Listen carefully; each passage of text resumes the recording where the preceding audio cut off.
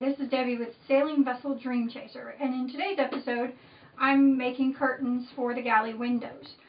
We have 4 windows that are 2 of the same size and 1 that's a very odd shape. So today I'm going to be making the window coverings for those windows. So this is one of the galley windows that's very odd shaped. It's got this little tab here, but it's narrower at the top where the curtain rod goes.